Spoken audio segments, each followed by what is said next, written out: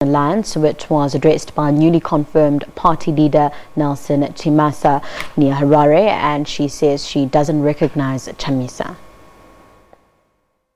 Morgan Tsvangarai's breakaway parties are struggling to unite ahead of the upcoming elections in an opposition alliance. They held a rally in Chinhoyi outside Harare, but Vice President Thokozani Khupe boycotted it and held a meeting at the MDC-T Bulawayo office that turned into a battleground. As the meeting started, some thugs, about 60 of them, it came with stones, with iron bars, and they broke the doors. They vandalized all the cars outside. They threw stones. More than 10 people have been injured. Nelson Chamisa was nominated interim leader following MDC-T founder Morgan Tsvangarai's death and confirmed by the party's National Council, the highest decision-making body between conferences. But Khupe is adamant she is still the legitimate caretaker president.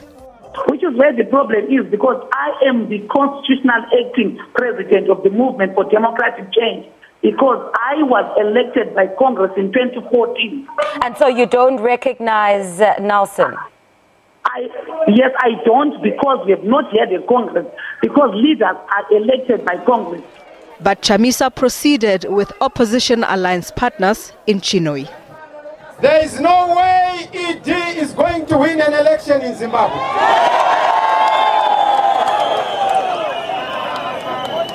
There is no way ZANU-PF is going to win an election in Zimbabwe.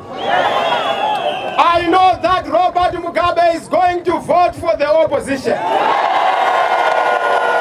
Divisions in the MDC-T are threatening to derail the party's campaigning towards this year's elections expected in a matter of months.